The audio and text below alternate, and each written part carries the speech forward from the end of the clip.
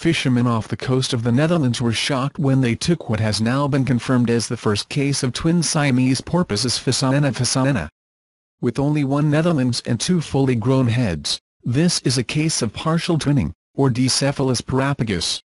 The sighting is extremely rare. These male porpoises are the only known case of twins found in cetaceans, a group of animals that also includes whales and dolphins.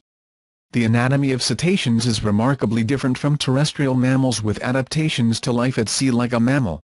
It is not widely known. Erwin Kompanje at the Erasmus MC Medical Center in Rotterdam, and one of the authors of the article describing the finding. Adding any additional case to the 9 known specimens brings more knowledge about this aspect. The fishermen who made the discovery returned to the twins who were probably already dead when caught in the ocean. They believed it would be illegal to hold such a sample, but were able to produce a series of useful photographs for research. Kompanje: although it is a shame that researchers will not be able to directly examine the twins, we can still learn from the photographs provided.